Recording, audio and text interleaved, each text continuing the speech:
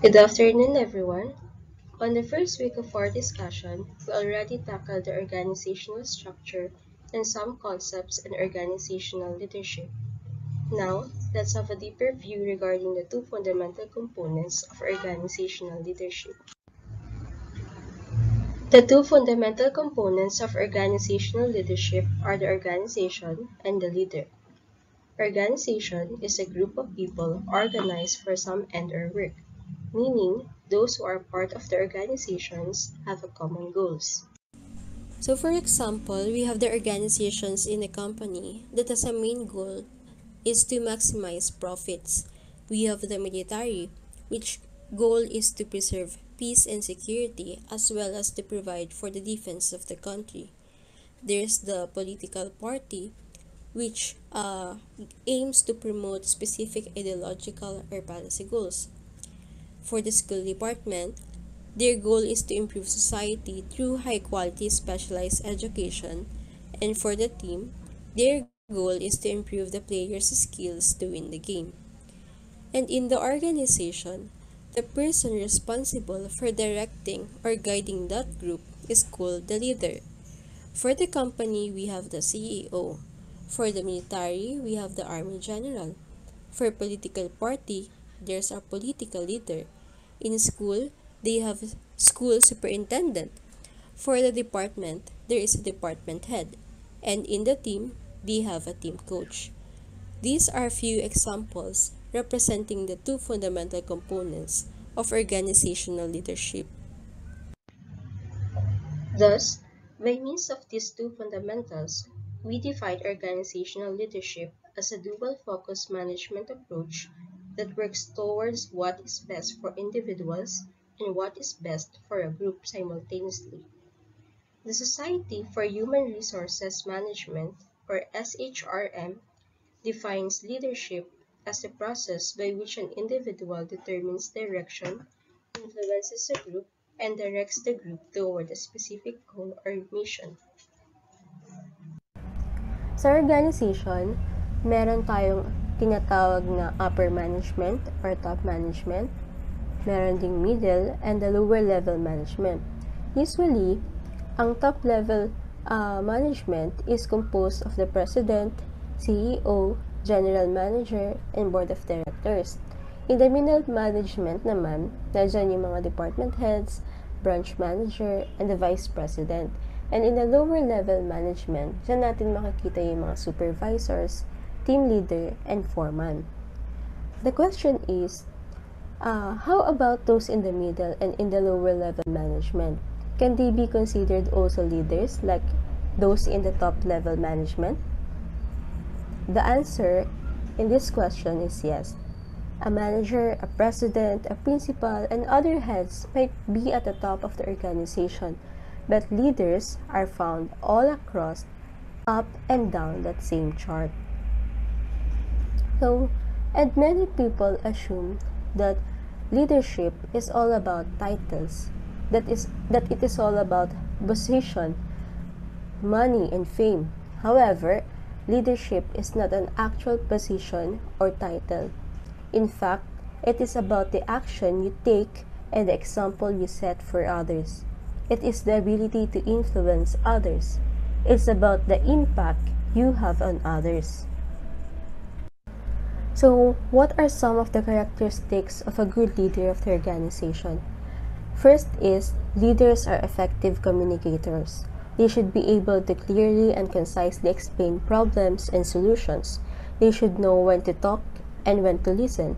And in addition, leaders are able to communicate on different levels. Mapa one-on-one man yan, via phone, email, or other modes of communication. Also, leaders are long-term thinkers. They always look at the big picture, meaning they have a vision of where they and their team will be in the future, and they have a long-term plan for their organization. They are also confident.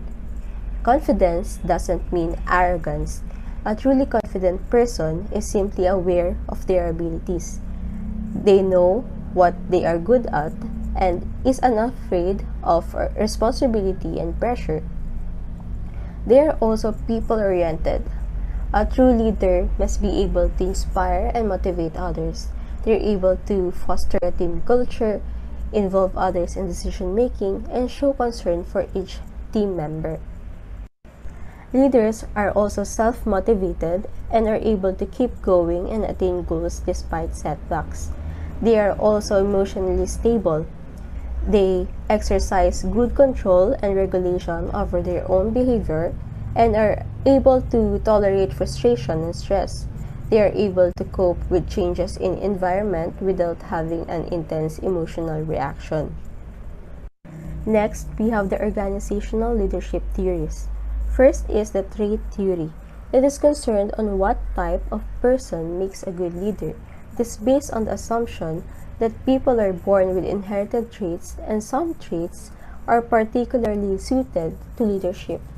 Based in this theory, great leaders have common personality characteristics, and if you possess several, if not all qualities or traits, you will also be considered leader.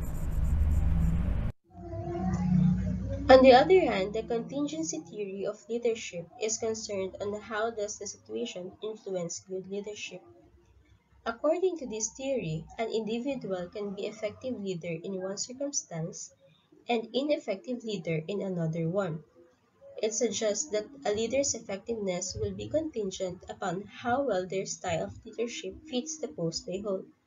For instance, when you need to make quick decisions, which style is best? When you need the full support of your team, is there a more effective way to lead? Should a leader be more people-oriented or task-oriented? These are all questions that contingency leadership theories try to address. Next is power and influence theories. These theories tell what is the source of the leader's power. It focuses on how leaders can motivate their team by using their power and influence. The power is the ability to influence, and influence is the ability to bring about a change. The main study supporting this theory in action was conducted by John French and Bertram Raven in 1959. They identified 5 forms of power: the coercive power, the reward power, the referent power, the legitimate power, and the expert power. Let's discuss first the coercive power. This power is the use of force to get an employee to follow an instruction or order. This power is in use, for example, when an employee carries out an order under fear, like fear of losing their job or not getting their annual bonus. Next is the reward power. It is much the same as the coercive power, except the leader motivates their team by offering rewards based on the tasks they assign. For example, a supervisor who provides employees additional bonus or incentive when they meet an objective she sets for a project. On the other hand, legitimate power is the power derived from the position you hold in an organization. With legitimate power, it is your position that gives you your power. For example, is the CEO who has the power to execute his function in determining the overall direction of the company and also its resources. For the referent power naman, it comes from being trusted and respected. We can gain referent power when others trust what we do and respect us for how we handle situations. For example, the human resource associate who is known for ensuring employees are treated fairly and coming to the rescue of those who are not. Next is the expert power. It comes from one's experiences, skills, or knowledge. As we gain experience in particular areas and become thought leaders in those areas, we begin to gather expert power that can be utilized to get others to help us meet our goals. For example, is the project manager who is an expert at solving particularly challenging problems to ensure a project stays on track. So the last organizational theory is the behavioral theory of leadership. It focuses on what does a good leader do. It also focuses on how leaders behave and assumes that these traits can be copied by other leaders. It suggests that leaders aren't born successful but can be created based on learnable behavior. To learn more about behavioral theory, theorists studied some types of leadership styles. First, let's discuss the autocratic leadership. Autocratic leaders make decisions on behalf of their teams. So, in this style, sinusunod lang ng mga empleyado yung utos or order ng leader. Ang leader magsasabi or magdadirect ng gagawin nila at mag-instruct kung paano ito gagawin. Ang magiging benefit lang nito is a quicker decision making and a clear chain of command. Pero para sa mga creative employees o yung mga empleyado na gustong maging part ng decision making at gustong magbigay ng kanilang insights on how to improve their task, maaaring di sila mag-enjoy sa ganitong setup. They may feel unmotivated and uninspired. In contrast naman, yung democratic leadership. So, yung democratic leadership ay tinatawag ding participative leadership because leaders involve everyone's voice. So, based sa researches, maaring hindi mas productive ang mga empleyado sa style na to compared dun sa autocratic leadership, but masasabi na mas mataas ang quality na napoproduce nila. Ang drawback lang dito is may mga pagkakataon na hindi nagiging malinaw yung role ng bawat isa sa isang grupo. So, dito nagkakaroon ng miscommunication. Para naman sa delegative or the laissez-faire leadership, leaders under this style are very hands-off. Wala masyadong supervision or guidance from the leader. So, lumalabas na ang power is handed over the group or the team. Based sa mga researches, maaring mas maging less productive ang mga empleyado under this style since wala masyadong monitoring at maaring magkanya-kanya mga tao sa trabaho at di makipag-cooperate sa paggawa ng task nila. Sinasabing mas appropriate ang ganitong klaseng leadership style sa mga high-skilled workers and creative teams. And on the other hand naman, maaring hindi maging fit ito sa mga group na kinakailangan pang i-enhance ang knowledge sa kanilang trabaho. So, there are many other leadership styles in the organization.